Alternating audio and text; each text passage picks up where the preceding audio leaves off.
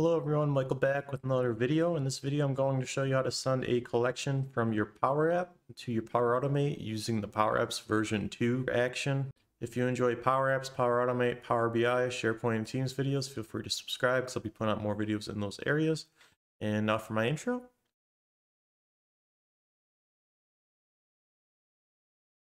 Okay, so you're looking to send a collection from your PowerApp to your Power Automate for probably some reporting or to store in a table.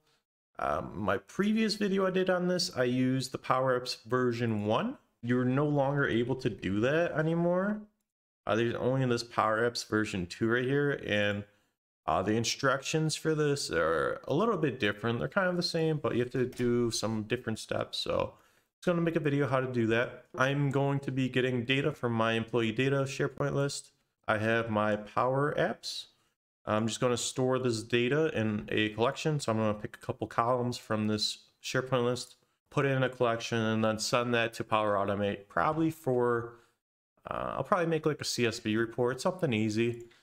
So let's just go ahead and make sure that this SharePoint list is actually in my PowerApp. So employee data is currently in here. I'm on my navigation screen right now. I'm just going to copy these two, and I'm just going to use the button to create the collection. Create collection, and then let me use a clear collect, call, col, employee data. And then if I wanted to get all this data, I would do employee data. I click on go. Double click on the collection. So as you can see, all my records from my SharePoint list are now in my collection. As I said before, we're only going to use a certain amount of columns, and we're going to do that by using the show columns formula. So let me see what columns I actually want. The title, the last name. So let me write this down.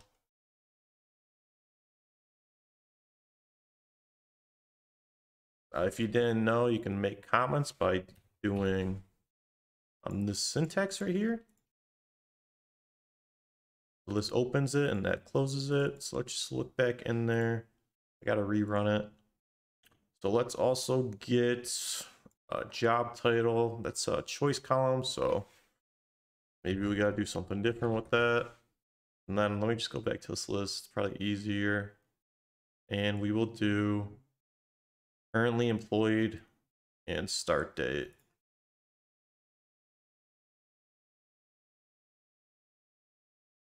And start date. Okay, so we're going to be using these 5 columns. So let's go ahead and edit this clear collect. We're going to do show columns. So it's going to ask for your source, and then you're going to do the column names in double quotes. So I'm going to do title, last name, job title, and we'll see what I have to do with that one since it's a choice field.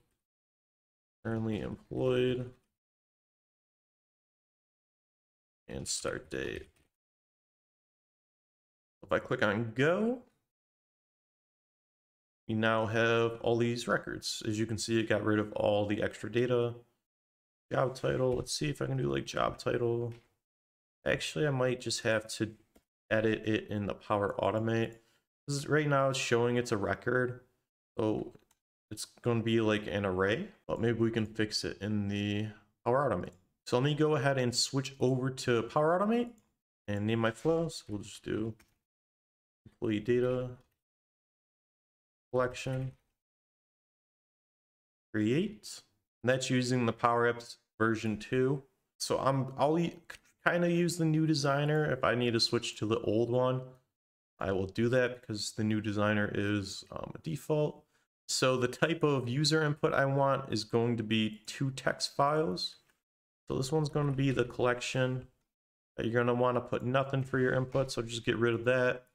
And then with the second one, we're just going to want to get the email of the employee. That's actually press the button because that might be used to send an email or to send the report to. So the PowerApps version 2, we just have 2 text fields. So let's go ahead and just add 2 compose statements right here. So compose, and then for the input, We're going to put the collection there, and then we're going to do another compose. And we're just going to put the email there, click on save. And actually, let's go ahead and rename these. So we'll just do collection and then email, save that up. So it's going to put the collection data in the first compose and the employee email in the second one. So let's go ahead and import this flow, employee data collection. It should appear right away, as long as it's saved. And on this button action, we will actually go ahead and just put the flow there. So you're going to want to do, I believe it's the name of the flow. I have to put a semicolon there so it actually populates. So employee data dot run, and then we're going to want to do JSON. So we're going to want to put that collection data in JSON format. So it's going to be employee data. And we're going to do comma, ignore binary data. And then we are also going to do, I believe it's the and, check. Then we're going to do ignore unsupported types. And then we're just going to close up that first JSON statement. And then for the second one, we're going to do user dot email. That will give us the email of the user. So let's go ahead and click on run. If you need to, I'll zoom in for this. So that's the formula right there. The collection name is going to be whatever you named your collection as well. Let's go ahead and click on go and see if this actually runs correctly. So we'll go here, and as you can see, it ran correctly. So you're going to want to check the output, because we're going to want to go ahead and Control A on the output, Control C. That's going to select everything right here, and that's going to copy it. So we have all the data right here, and then the email actually came in as well. Go ahead and click on edit. And we're going to add an action here. We're going to do parse JSON. And for the schema, you're going to want to click on use sample payload to generate schema. Going to insert your schema right there, and we're going to get the content from collection. It's going to be whatever you name the compose action. Let's just go ahead and check this JSON. Sometimes you might have to edit it yourself, but as you can see, everything looks pretty good. I don't have any null values. If you did have a null value in here, let's say one of my users didn't have a last name, you're going to want to put a bracket and then also put null right here and then close that up. It doesn't really make a difference if I didn't have any null values. I can also have this in the code. It's just looking for a specific type for that. I'll make all these nulls. You don't have to do this, but if you do have blank values, you could run into some issues. So let's just go ahead and save this and rerun the previous. We're just checking the outputs just as a safe measure, because if you add too many actions and then go to test it, you can have like an issue in one of the first ones, and not really too good to have troubleshooting. We're just going to look at the output. It looks okay. So as you can see, currently employed, true, job title. We got the last name, start date, and the title. So we got all the information we wanted. It successfully sent that over. So let's just go ahead and create a CSV table. So create CSV table under data operations, and we want to get the array from the body parse JSON. And we will go ahead. So if I click on advanced parameters, I might need to do something. Since I had that choice field, it's an array. So I probably need to map these all out individually. So if you do have choice fields, you're probably going to have to do this, because you don't want you just want the value from the job title. You don't care what position it's in the array. If you don't have a choice field, you don't have to do this, but if you do, you probably have to do this. I'm going to map all these out. I do need a first name, a last name, a start date, currently employed, and job title. We're going to do first name, last name, job title, currently employed. And I might have to move my camera. And then the last one was favorite fruit, I think. No, start date. Okay, so we have to enter all these values in manually. So let's go ahead. And since I'm already pulling it from the body of the parse JSON, I should just have to do a custom expression, which is item, parentheses, question mark, and then just list out those names from your parse JSON. So my first name was actually the title. We'll just go back and check. Last name, start date, a job title. So last name, it's going to do item, a bracket, last name. And this is probably like a little more advanced than what a regular user has to do. Because once you get into like writing custom expressions, it's a little difficult. But if you've done it a lot, it's kind of easier.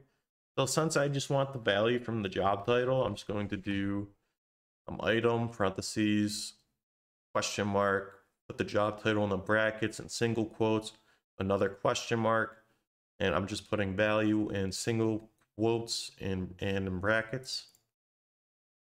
And then we'll just do currently employed. So this is item, currently employed, and this is a Boolean value. So it's going to show as true or false. I know some people like it yes, no, but I already made a video on changing Boolean values to yes, no's. So if you like want to see that, go ahead and check out my channel. And then the last one we have to do a start date.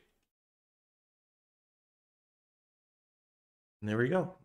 So we have all the custom ones. Let's just go ahead and save this and we'll see if the CSV actually generated it correctly, automatically. This one's taking a while. Maybe something is screwed up.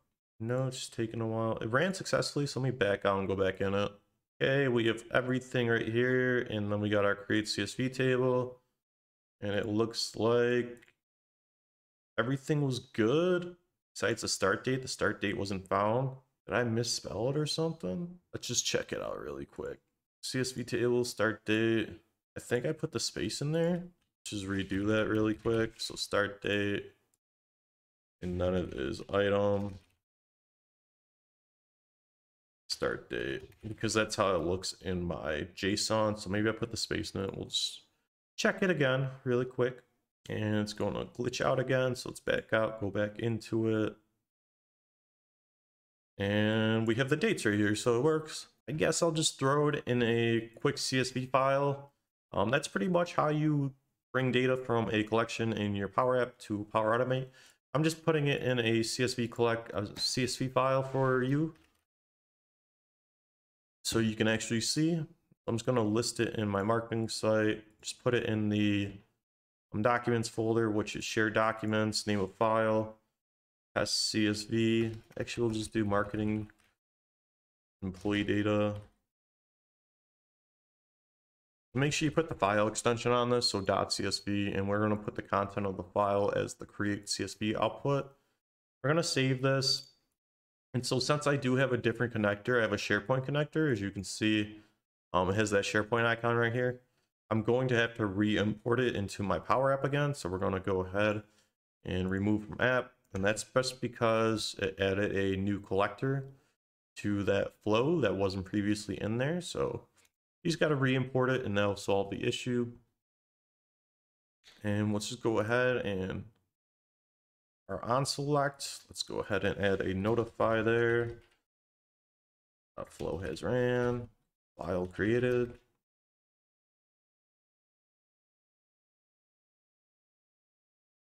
Close that up. Let's go ahead and click on it, create the collection, then create the file, run the flow. Just go ahead and see, it looks like it ran successfully.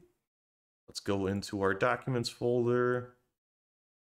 Let's go to modified all the way newer to older. And we have the employee data.csv. Let's open it in the browser.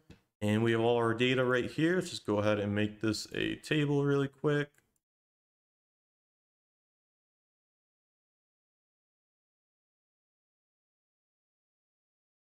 And there we go. We have all of our data right here. So I hope you guys enjoyed the video. I had to put out an updated video because the V1 connector isn't active anymore.